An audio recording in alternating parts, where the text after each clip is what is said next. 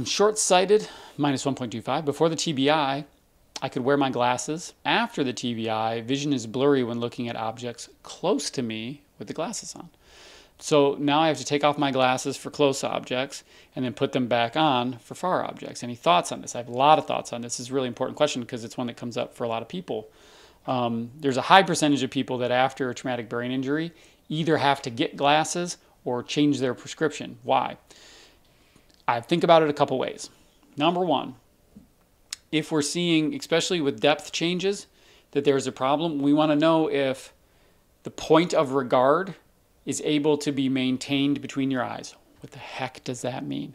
What that means is my eyes, wherever I'm looking in space, whether it's near or whether it's far, I want both of my eyes to point at that target and to be able to see it overlaid. So it's kind of like I want to have both eyes locked in on one target.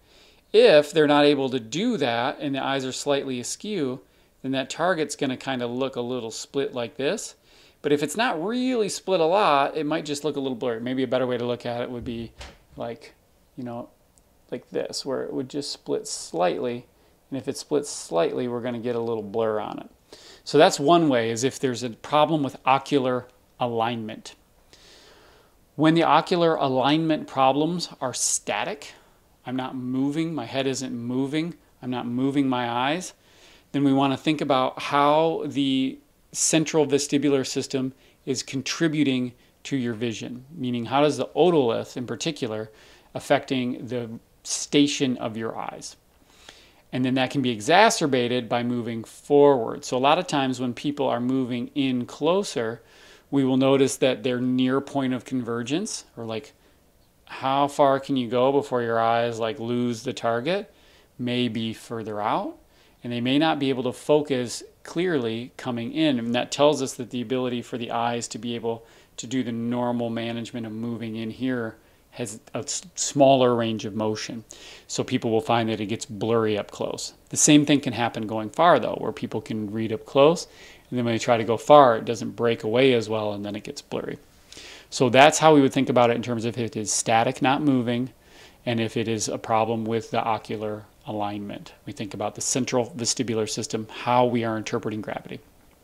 Okay, number two, you may find that people also get just fatigued. So like if I'm reading, or if I'm doing a lot with my eyes, I'm scrolling, I'm moving them a lot, that as they're moving, they become less sharp.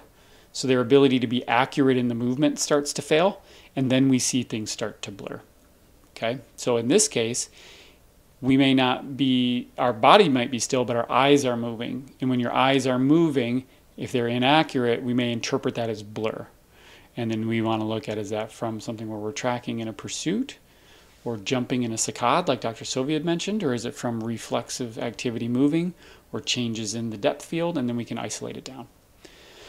Then you'd want to think about, is the problem more related to when you are moving or when you are moving your neck? So sometimes, like when you're looking straight ahead, it's great, but then we'll have people just turn their head, do the same task, read the same thing, and then it gets blurry. Turn your head, pitch your head forward, pull your head back, tilt your head back, and we can see if the clarity changes there. Then it may be due to the way that your neck talks to that central vestibular system. Okay?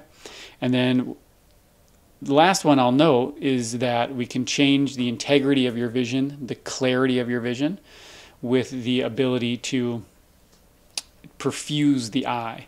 So that blood flow coming up into the brain, also coming up into the eye, if that blanches out or we get some restriction to flow, then we might notice like an eye gets blurry, and you'll especially see that if you compare them one to the other.